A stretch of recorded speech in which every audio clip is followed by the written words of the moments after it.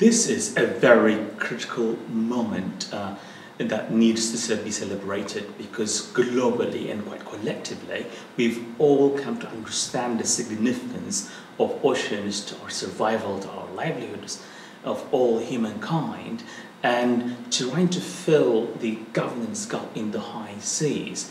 This needs to be certainly celebrated. However, we need to make this process and the outcome of the BBNJ process very much people-centered or people-focused.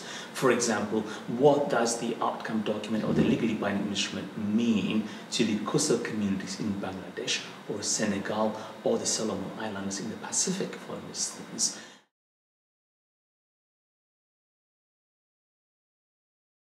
The most fundamental principle, which is the principle of common heritage of mankind or humanity, needs to be enshrined in the outcome document, the legally binding instrument.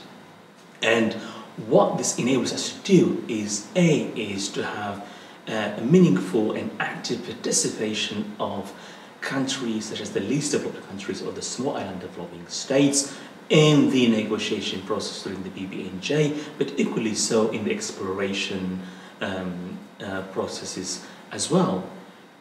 Equally important is making sure there are not any unintended consequences of our economic activities in the high seas, with specific focus on the coastal communities or countries.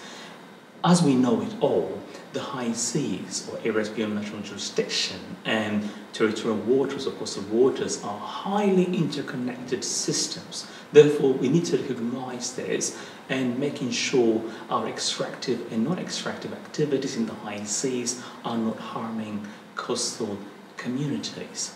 Therefore, IIED, along with other like-minded organizations and the governments that we work with, our ambition is to achieve or to drive home a more inclusive, legally binding instruments that works not just for those who have the political, financial or technological means, but for all humanity, particularly those vulnerable communities who are already struggling to cope with multiple climatic shocks.